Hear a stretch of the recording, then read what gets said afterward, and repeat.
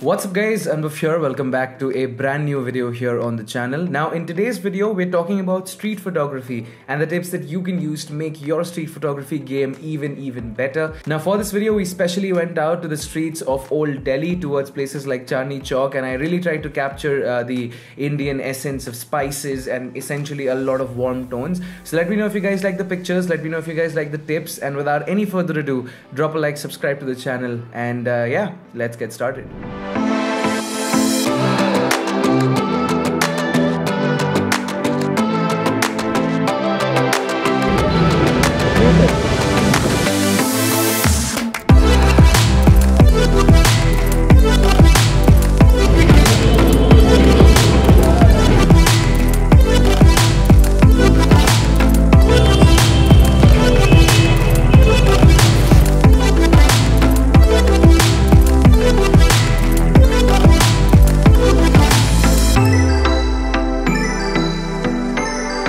Alright guys, so the first tip that I would like to give you guys is about having your gear in the right settings and also having the right gear. So having the right gear is essential to street photography because you're not going to have a lot of time in street photography while you're actually doing it to make sure you have the right lens on or the right settings on, and to make sure that problems don't occur. It's always good to set these settings beforehand and also know the gear that you're going to be using. Now for me, that was my trusted camera, the camera that is rolling right now, the Sony a6300.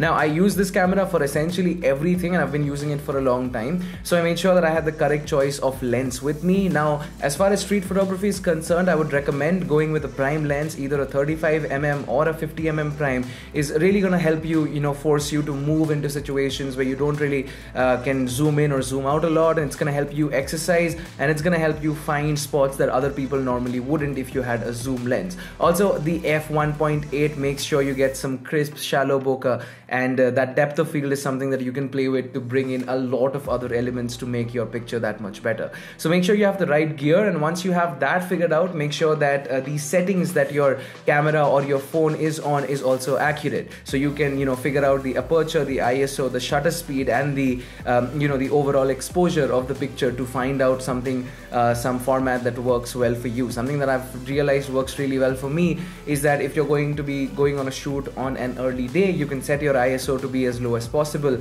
and then you can toggle the aperture or the shutter speed to make sure that your photo is exposed. So make sure your gear is in the right place and has the right settings on it, and I'm sure your job of street photography will be that much easier. Alright guys, the second tip that I want to give you guys is the fact that time is of the essence in street photography. Frames that you see a particular second that are happening right in front of you will not remain like that for the rest of time. You only have that little amount of time to capture that frame, and then it's gone forever. It's never gonna happen the exact same way ever again. Now for this reason, you want to make sure that you're super alert and you're super proactive when it comes to street photography. You want to make sure that your camera is mostly always on, especially when you're gonna encounter important frames, and you want to make sure your settings are on point, which brings us back to my first point, and that is make sure your shutter speed is actually high, so somewhere around 600, 700, or even somewhere above 120 really makes sure that the photo is exposed, and B,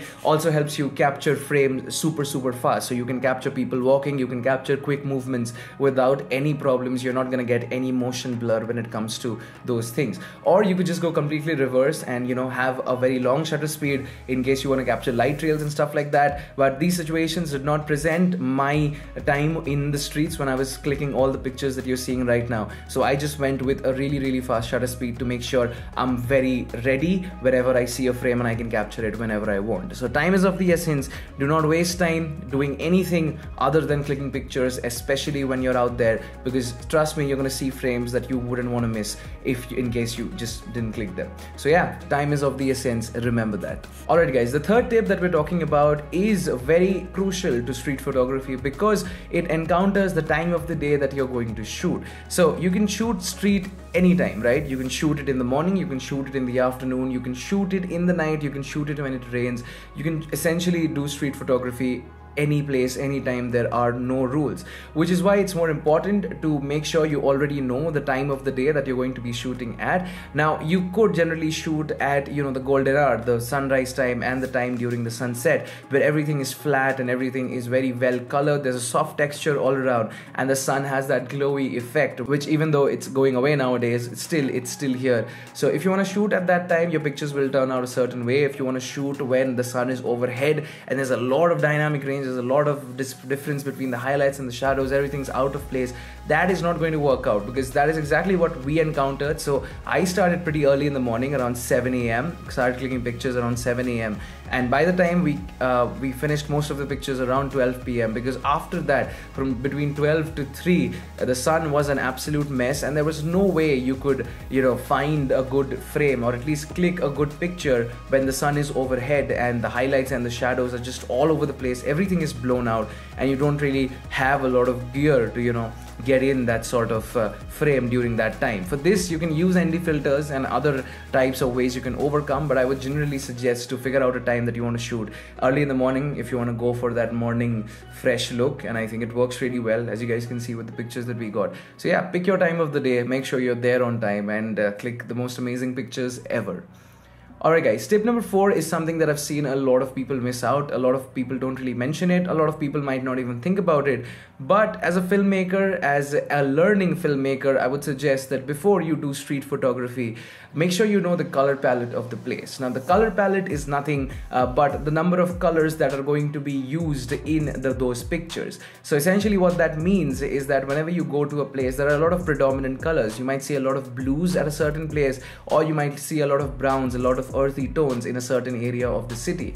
Knowing these colors and knowing how you can edit them will help you in post-production as well, because when you'll sit to edit these pictures, you'll already know what are the colors that are most dominant in the picture and how you have to manipulate them to get a certain, you know, effect, whether you want a moody picture, whether you want a sad photo, whether you want a very warm, happy picture. It all depends upon the colors and the way you manipulate them.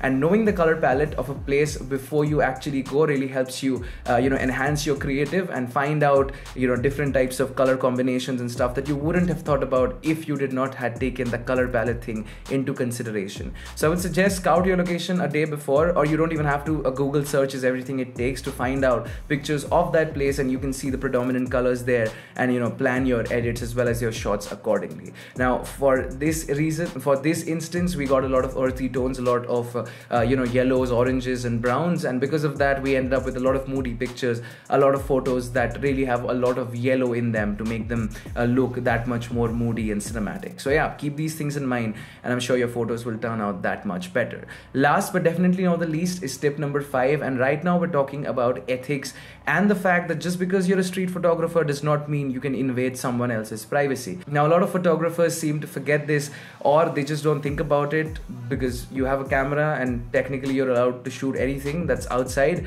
That is not really the case when it comes to street photography, especially in sensitive countries like India. So if you have a subject that you want to click a picture of, all it takes is just a simple permission. All you need to do is go ahead and ask them if they're okay with taking a picture, and you should be good to go. You know what? I'm gonna let a clip roll out right now, and this is exactly what happened, and you guys can see it for yourselves.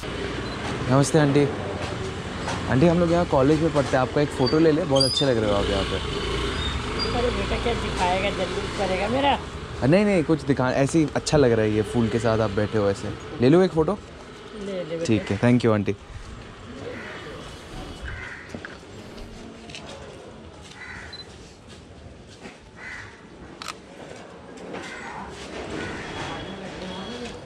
You see how simple that was? All I had to do was ask that old lady, and I got this wonderful shot of her sitting with the flowers with this amazing blue door background that we got, which really enhanced the edit and made it that much more punchier. Respect people that do not wish to be clicked, and yeah, your photos will turn out that much better because you'll know that you wouldn't have hurt anyone's sentiments or anything of that sort when you're clicking a picture of them. And well guys, that is pretty much it for today's video. If you guys did like it, don't forget to drop a like, subscribe to the channel, let me know what was your favorite tip, which was your favorite photo out of everything. And while you're here, let me just talk about a cool video idea plan that I have. I've got a lot of POV footage of the GoPro that you guys saw in certain instances in this video, and I wanted to make a big montage of it, like a 20-30 minute video where you see everything I did live when I was clicking these pictures with the edited results. If you think that would be something interesting to watch, let me know and I'll see what I can do. Until then, this is Anubhav signing out. You guys have a great day, and yeah, peace out.